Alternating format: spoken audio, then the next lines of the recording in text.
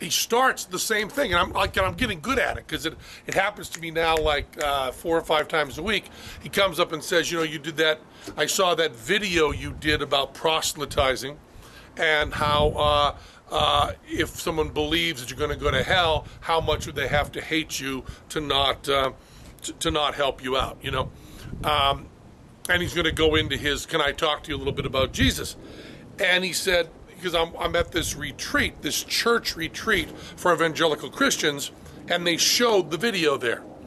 So I say to him, well, thank you. He said, it was a really good video. He said, very inspiring. It inspired me to, proselytize more. And I said, oh, okay, that wasn't the intent, And he said, well, yeah. And I go, oh, by the way, how do you feel about the legality and the morality of taking something that belongs to Sony and Crackle and showing it in your church without permission? Or did they get permission?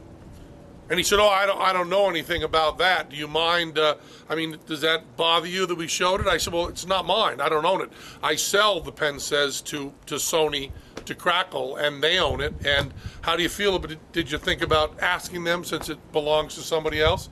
And that kind of threw him off the whole Jesus thing. And then he says, I want to talk to you about Romans. And I said, oh, the thing about, the cost of sin is death. And he went, yeah. And I go, well, I've read the Bible a few times, and I know a little bit about it. And you do know that I'm an atheist. And he said, yes, but I want to tell you that when my father left, I really kind of fell apart when I was a child. And I interrupted him and said, so you have a lack of love from your family and friends in your life. You don't have to fill that with an imaginary character. You don't have to fill that with this whole dogma. You could actually just find people that you love and will love you. I said, you're a young guy. You seem nice enough. You seem smart enough. I don't think you need this Jesus thing. I think you can find love without it, man. And I really, just looking at you, I kind of dig you, and I think you're a fine guy and a really good man. And I don't think you need this fictitious